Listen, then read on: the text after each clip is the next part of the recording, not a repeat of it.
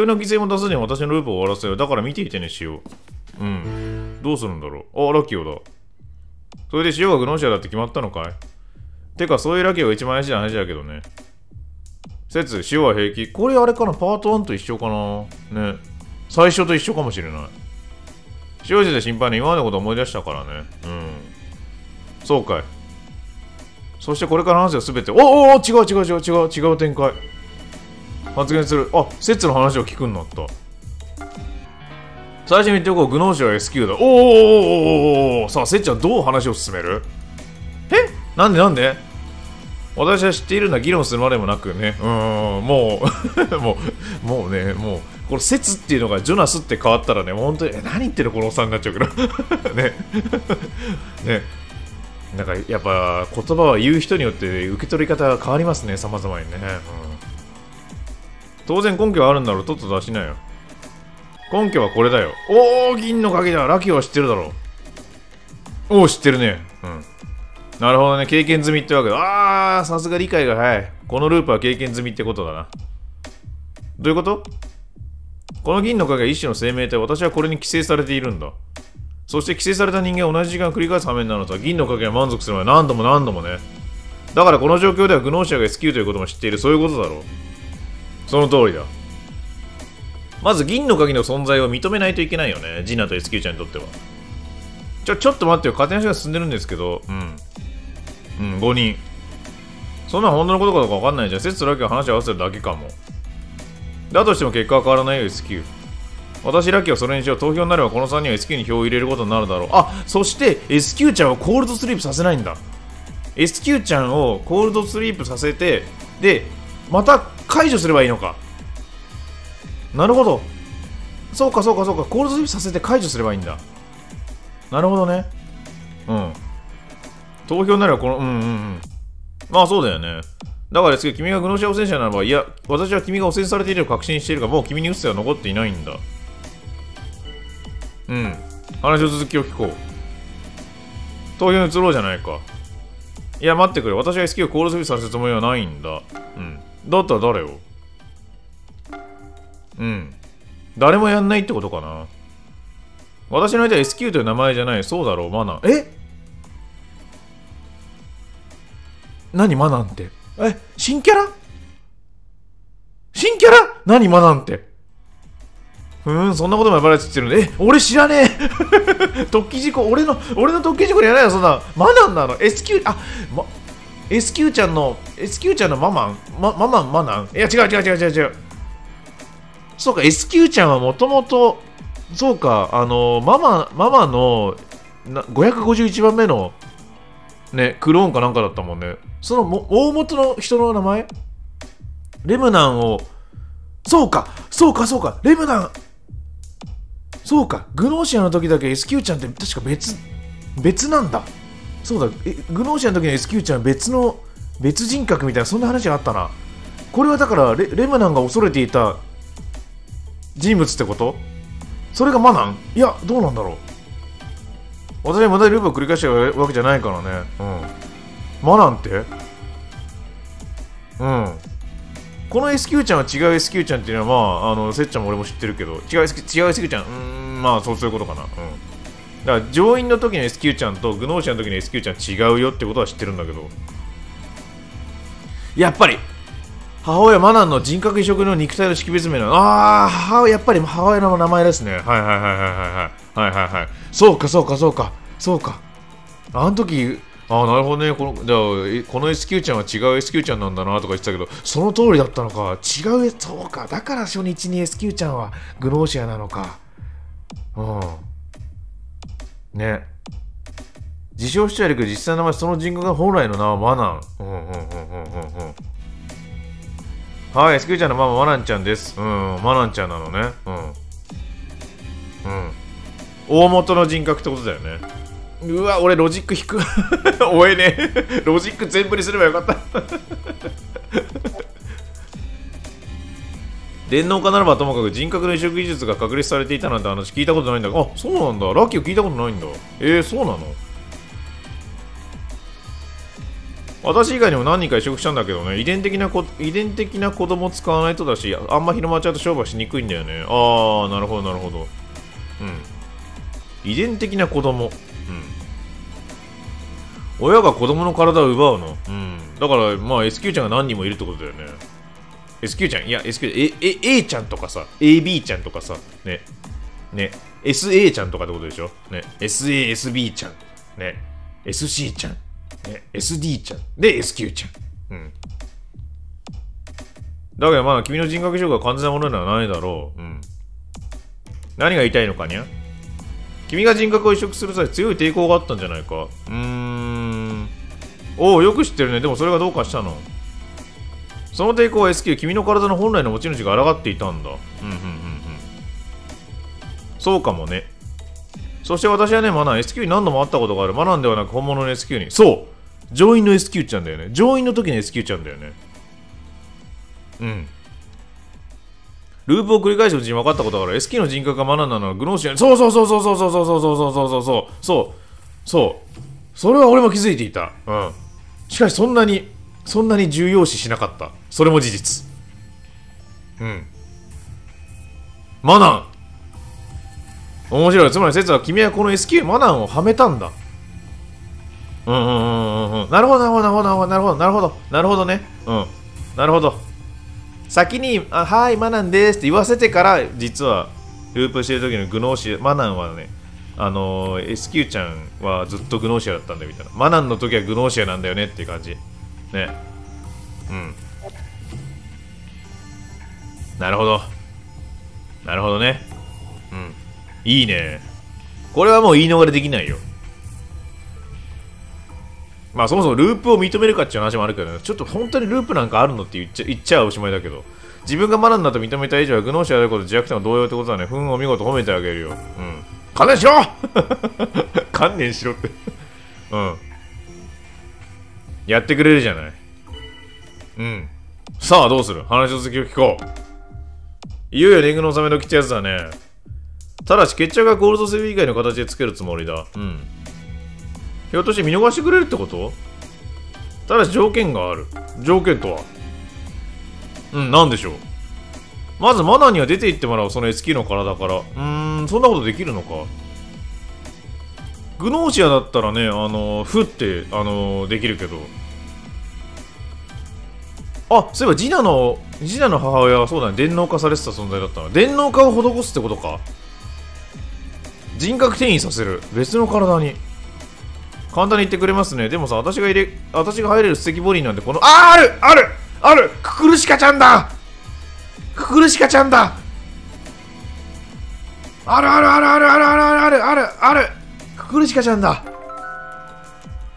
よーしそうか。レビー、格納庫の1375番今度の開けてくれないか。船長とステラ不在だけどね。船長権限により封鎖されてもらう。じゃあ船長出せと。船長どこにいんのこれどこにいる船長は船長出せって。ジョナスはいないよ、レビー。それに私は軍人だ。貨物の調査権限を有している。非常事態ね。ああ言うと思った。まあでももう分かりきってるからね。なんとかレビーを説得しないとね。話を聞いていただろう。グノーシア汚染による危機はすでに回避しているんだ。聞いて、レビー。いや、ステラ。ステラ私には必要なことなんだ。ステラと私はお呼びになるのですね。そう。こちとら。それもね、存じ上げておりますんで。まあ、ほぼイコールって、ニアリーイコールだからね。お願いするよ、ステラ。仕方がありませんね。承知いたしました。コンテナ内の物品はこちらにお持ちしましょうか。ありがとう。よろしくね。さっきから話が見えないんだけど。実物を見てもらった方が説明しやすいと思う。あ、今更だけど、ジナちゃんってオットアイなんだね。目の、瞳の色違う。待つ。来たみたいだね。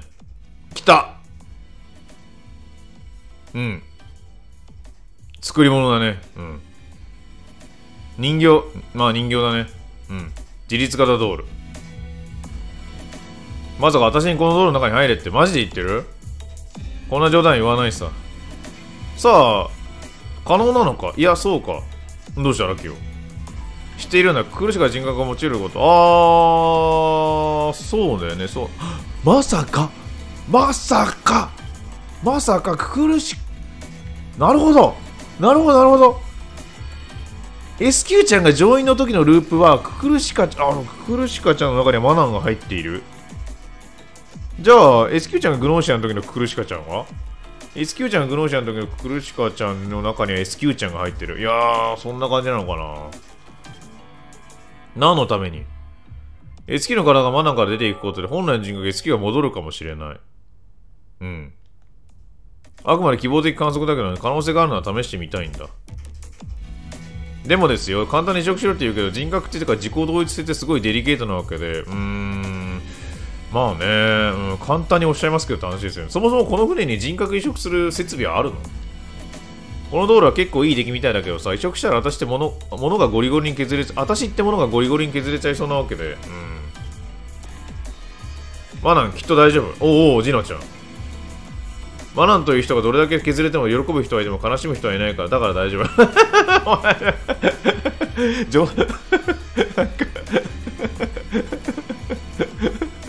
え、ジョナスの乾杯の時の発言といい、結構歯に絹着せぬ発言するときはありますね、ジナちゃん。主張は芯が通ってるね。ね。ひどっ。なかなか言うじゃん。ラキも大丈夫かな。よしてくれないか。それ私会ってみたい、本当の SQ に。ねえ、先生、SQ はどんな人なの？嘘つきで自己中心的で臆病で、それじゃあ今と変わらんじゃないかみたいな。ろくでなしじゃないか。ろくでなしだ。可愛らしいんですよ。もう一度会いたいと思うよ。よし。つまりですね、この道路に入って見逃してくれるのかにゃ？いや、もう一つ条件がある。マナンにはこの宇宙から出て行ってもらう。あ、なるほど。銀の鍵を持ってってこと？この宇宙から？そのために扉を開いたら誰かがその扉を通った先で鍵を抜く必要があるんだ。じゃあ、ククルシカとなって、マナンには出て行ってもらうってことか？その通りよく勉強したみたいだね。だからマナン、私の鍵の扉をくぐってほしい。君が扉をくぐれば私の鍵が外れて、この船にグノーシャ汚染者はいなくなる。そして君は自由の身になれるんだ。その扉ってどこに通じてるの？わからない。こことは別の宇宙のどこかとしか言えない。怖すぎるよね。おう、任せ。でもまあ、このままここにいても、コールドスリープさせられるだけだぜ。ね。で、まあ、そうしたらせっちゃんの目的も達成されないからな。銀の影は人間の情報を求めている。だから少なくとも周囲に人間がいる軸に通じると思う。このボディから追放した上で別の宇宙に島流し、ペナルティがきつすぎじゃね？だったらおとなしく冷凍庫入ればどっちにしろグノーシャ排除できるんだ。僕はそれでも構わないよ。それも嫌なんだけど、悪いことばかじゃないさ、マナン。君は銀の影を手に入れるんだ。銀の鍵の力で何度でも時間が巻き戻る。それは私たちがマナンにとっては望ましいことだろう。要するにずーっとループしたい。まあ同じ時間かもしれないけどね。なんだろ、やっぱりマナン、こんだけさ、人格移植するってことはさ、やっぱりなんか、追いたくないとかさ、そういうさ、ずっと一人の人間の体のままでいたくないっていう願望があるわけだからさ、ずーっと変わらない体のままループできるっていうのは、まあある種、望み通りっては望み通りなのかな。する必要もない永遠の命が手に入るのだから。やっぱそうだよね。目的はそっちだよね。なるほどね。それが私への殺し文句ってわけだ。オッケー。それでは取引成立ってことで。利害が一致か。損得感情が済んだみたいだね。うるさい、グリーゼル、チャボーズ。今から移植するからお前除出ね。グリーゼル、チャボーズ。チャボーズ誰かそのドラ持ってきて、指セッティングしとくから。分かった、私連れて行くから。やろう。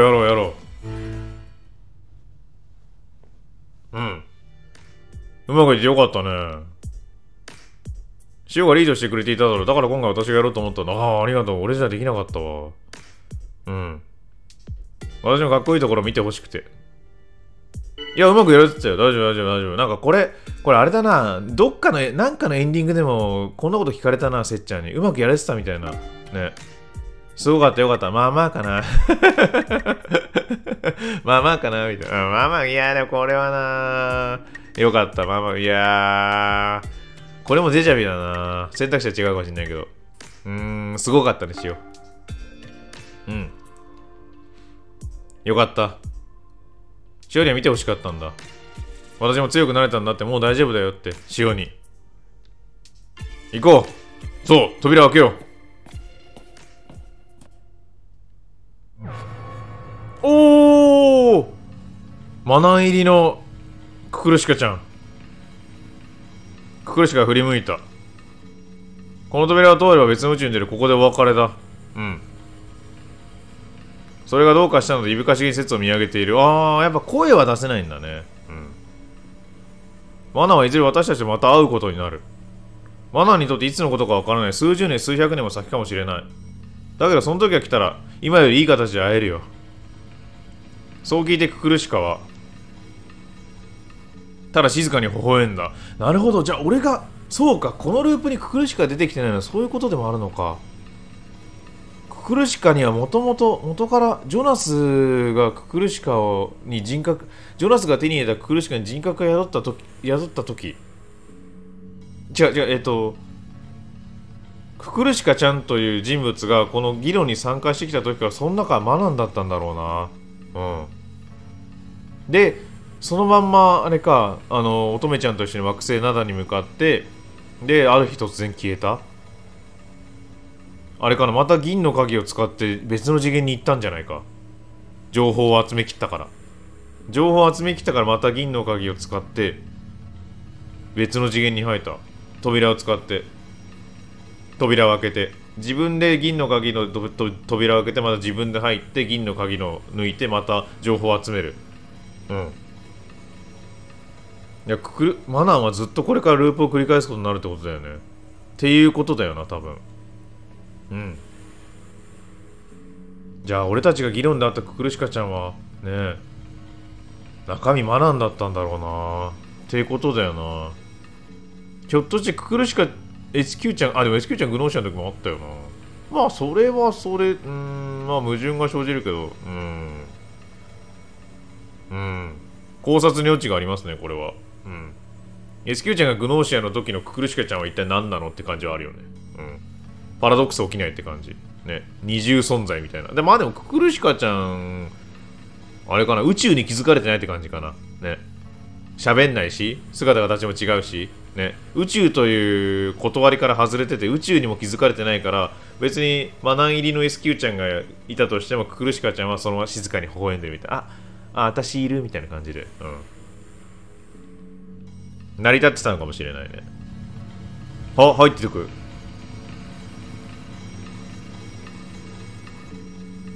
これでもこのククルシカちゃんさ、ジョナスにさすごい可愛がられるわけでしょ。どういう気持ちなんだろうね、これね。その感想は聞いてみたいな。ね。聞いてみたいな、ククルシカちゃんに。ね、ジョナス実際どうみたいな感じですごい苦い虫噛みつぶしたような顔したら、もうちょっと同情するわな。実践にお戻りくださいませ。ここでいいんだ。承知いたしました。せめて転移の際には横になっておいてくださいね。SQ ちゃんは先ほど、戻った。ジナ様が付き添っていらっしゃいます。よかったね。これで終わるな。銀の鍵がなくなった。俺も銀の鍵をせっちゃんから受け取ってないし。前に扉をくぐったと覚悟していたんだ。もう二度と潮には会えない。潮のいない世界でずっとループし続けることになるんだと。俺も一回ループしてね、せっちゃん、なんかこれ、全然いつものせっちゃんだめになっちゃった。いつものせっちゃん、いや、いつものせっちゃんなんだけど。なんかもう次元の扉をくぐったせっちゃんじゃないせっちゃんだって感じだったから。私はそれでいいと思っていたのに。潮がまた会いに来てくれて私を救ってくれた。私のループを終わらせてくれた。いやー、これはちょっとね、いいね。今のはゆり子の言っていたこともわかるよ。君はイレギュラーなんだ。銀の鍵によって歪んでしまった宇宙に現れる得意な存在。もう一度だけこの世界に来てくれた私のためのイレギュラー。きっと今度こそ本当にお別れだね。そうだね。なんだろう、これは。これは、あれかな、コントローラーを握っている俺に向けられた言葉かもしれないですね。ね。うん。あ、カウントダウンいたします。時間だね、横になっておかしよう。10、9。ねえしよう。6。私はここにいる。そして君もそこにいるだろう。4。それだけで十分なんだ。だから。1。ありがとう。君がそこに入れてくれて。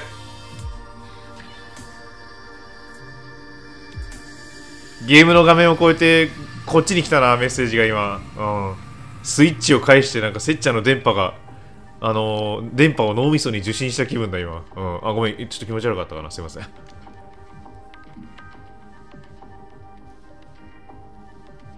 これで終わった。終わりか終わりだよな。おー Thank you for playing! 終わった。終わりました、これで。まあ、新エンドって感じでしょう。おーせっちゃんがおる。せっちゃんがいますね。せっちゃんいるわ。これコンティニューするとどうなるんだろう、これ。これをコンティニューすると、またあれから始まるのか。どっから始まるんだろう、これ。あ、こっから始まるんだ。なるほどね。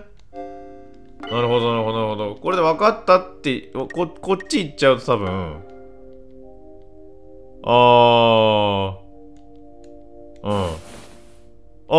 普通の感じだ。うん。オッケーオッケーオッケーオッケーオッケー。じゃあちょっとこの画面であれですけども、グノーシアのね、実況はここで終わりにしたいと思います。ここまでご視聴ありがとうございました。また次のゲームでお会いしましょう。じゃあねー、またねー。はい。皆さん、ついにね、来ました。例の重道がね、ステラに告白するイベント、多分これそうでしょう。あれから何ループかやってですね、まあ、やっと重道がね、好きな人いるのかと言ったね、もうそこから全力で守りました。なんとかね、早めにグノーシアコールすべてきたんで、やりましょう。これを見ずして終われないですね。応援しよう。一人の男 ?88 歳だけど、ね、いや、恋するのに年齢は関係ない重道。頑張れ重道さん、その合わせどうなさったんですか？緊張してる？大丈夫か、重道？俺とめっちゃ緊張してる。もう、この顔はもうトイレで力んでる時の顔みたいな。そんなに緊張するなって、力入れるな、リラックスしろ。応援するって言ってた。応援しよう。頑張れ、重道。重道エロ、心の中でね。てか、なんで俺ここ立ちやってるんだ。こういうの二人きりでやった方がいいんじゃないかと思うんだけど、重道。想像すればちょっと怪しむからかな。重道さんと二人きりはちょっとって言われたからさ、しよう、頼むよ、お前一緒に来てくれみたいな。その時点で負けだって、重道。いや、どうなるんだろうな、これ。でもちょっと応援しますよ。俺と、おーい友達かなお友達。なるほど。お付き合いじゃないのね。お友達じゃないの。まあ、重道友達いないって言ってたからな。お前、本当にその皮膚髪の毛ないんだね。ツルツルじゃん。重道が本当に髪の毛ないということがこのイベントで証明されましたね。実は後ろにもあるかもしれないという説が、覆されましたね。お友達お願いします。お友達だったらね、どうするって言ったら、私よろしければ喜んで。観音様じゃなんかちょっとお友達になった割にはすごい感動してるんだけど、重道の世界でお友達になるイコールなんかお付き合いするみたいな、そういう意味合いなのかね。まあちょっと宇宙広いからな、その星によって惑星によってさ、言葉が違ったりするじゃん。友達になってくださいってある惑星で言ったら、それは結構結婚してくださいと同じ意味みたいなさね、あるかもしれないよ。なんかこう宇宙旅行が発達した時代だとそういうことも考えなきゃいけないんだろうなと思いますよね。転生してそういう世界に転生したら覚えておこうかな。前世の記憶として。いや、やめてください。拝まないで。なんだよこれ。お友達ってお前何がしたかったんだ、重道。はい、じゃあグローシャに興味がありましたね。まあ、これが多分、重藤告白じゃねえな、今これ。告白っつうかお友達でしたね。はい、わかりました。じゃあ、これでね、見ようと思って見れなかった、イベントがね、保管できたので、今度こそ、グノーシャの実況をここで終わりにしたいと思います。まだ結構ね、見てないイベント多分あると思うんですけども、まあ、それは、ぜひご自分でプレイしてね、いろんな人物の、いろんなキャラクターの、みんないいやつばかりなんでね、イベントを見ていただければなと思います。ちなみに俺、一番好きなキャラクターはですね、男性だとジョナスで、まあ女性だとね、コメットちゃんで、反性だとね、セッちゃんとラキオはもう拮抗してる感じ。うん。ちょっと僅差でセッちゃんなんだけど、まあちょっとラキオもなかなかって感じ。総合順位で言うとですね、ジョナス、セッちゃん、ラキオが同率2位で、コメットちゃんが3位とかそんな感じかな。うん。まあジョナスね、好きかと言われたら、別に違うんだけど、面白いみたいな。こいつの話いつもずっと聞いてたいなみたいな。そういう点では1位なんだけど、好きか嫌いかで言われると、一番好きなのはやっぱ、ちょっとコメントちゃんね、結構好きなんですよね。それで言うと。うん。まあそんな感じかな。うん。まあでもみんなね、いいキャラクターで非常に楽しくできました。それじゃあまた、何かで、どこかでお会いしましょう。じゃあねー。